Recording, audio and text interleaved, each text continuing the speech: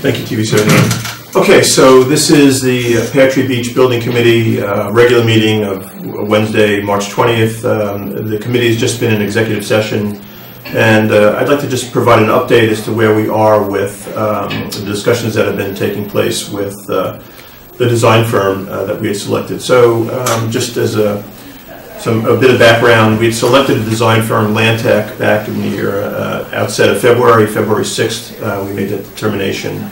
And between February 6th and now, through the course of a series of conversations and a review of a draft contract, what we learned was that, and in fact, just to back up 1 second, one of the key considerations in the selection of Landtech was that they were the low-cost provider. I think, as everybody's aware, certainly through our communication, all the firms that we worked with were capable. We were very fortunate that we had a number of firms that had bid that we felt were all in a position to certainly carry out the work. In the case of Landtech was the low-cost provider. As we proceeded, as a subset of us proceeded to review the contract and interact with Landtech, what we learned was that the contract, in fact, and the body of work was not coming in at the number that we had originally anticipated, and based upon those conversations, it was hard for us to determine, in fact, what the ultimate cost of the design work would be. That led us to reconsider our selection, once again, because a key aspect of that was the fact that they were a low-cost provider. What it also led us to do was to go back and review the other bidders, just to familiarize ourselves and remind ourselves as to what were in the other proposals that were provided. That led us in turn to open up, kind of restart the conversation with Neil Houck and Associates in Weston and Sampson. This evening we had Neil Houck and Weston and Sampson in for further discussion. We went through another round of review of their proposal to us.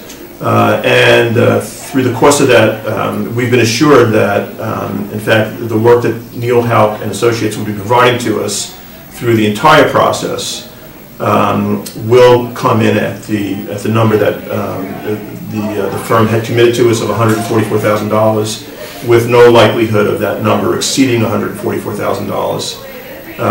And in fact, there are some additional items and kind of work that firm will be providing to us that goes even, in fact, beyond what the other firms had proposed. So with that, that's brought us to a point of reconsidering our original selection of Landtech, and the committee at this stage now is prepared to kind of essentially vote on whether or not we'll reverse that decision and move forward with Neil Houck. So, with that as background, I would like to invite a motion of the committee to essentially, as I mentioned, reverse our decision, set that decision aside that we had made previously to move forward with Landtech, and move forward with at least the contracting process at this stage with Neil Houck and Associates. As we know, it's not over until it's over, until we have a signed contract. So with that, I'd like to invite that motion. I would like to make the motion to, what as you said, Mr. Chairman, is to deselect Landtech and to select Neil Houck and Associates as the architect going forward. Great. So if I can ask for a second. Second. All those in favor? Okay, so it does look as though the decision is unanimous, and with that, we're authorizing Pam to move forward now and work along with Neil Houck and the town administrator, and we'll be reporting back to the community, and in terms of the progress of those discussions, and hopefully we can reach a fruitful conclusion of the contract discussion and move into the next phase of our work on the committee. And with that, I would just ask, if there's any additional new business for the committee to discuss this evening? We're running a little bit late, but okay. So, and then once again, with that, I would ask for a motion to adjourn. Second, Diana. All those in favor? Thank you very much. Thank you, TV79. Thank you, committee.